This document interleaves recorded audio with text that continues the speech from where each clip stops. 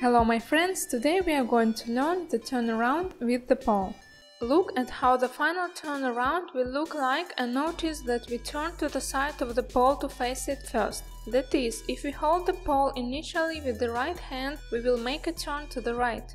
Let's first consider the movement of the inside hand during the turn. To do this, take the pole with your inside hand using a ring-up grip, not too high, bend your arm. Then, moving the legs, start slowly turn around in the direction of the pole until it becomes impossible to hold the pole with your hand. At this point, carefully open the palm of your hand, definitely continuing to touch the pole with the back side of your hand and continue to twist until you are able to take the pole using a ring-up grip again. At the moment of turning, first your hand will go up, so it's more convenient. When you understand this movement, try to immediately take the pole nice and high with your straight arm and repeat the slow turn. The next step is to analyze the position of the outside arm, which will help us the first time in the turn. Starting to turn to face the pole, take the pole from the bottom with your outside hand using a twisted ring-down grip.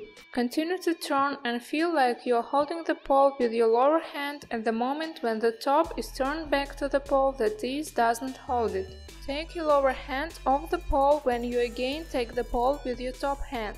Next, try to turn only on one outside leg, hence repeat the same movement.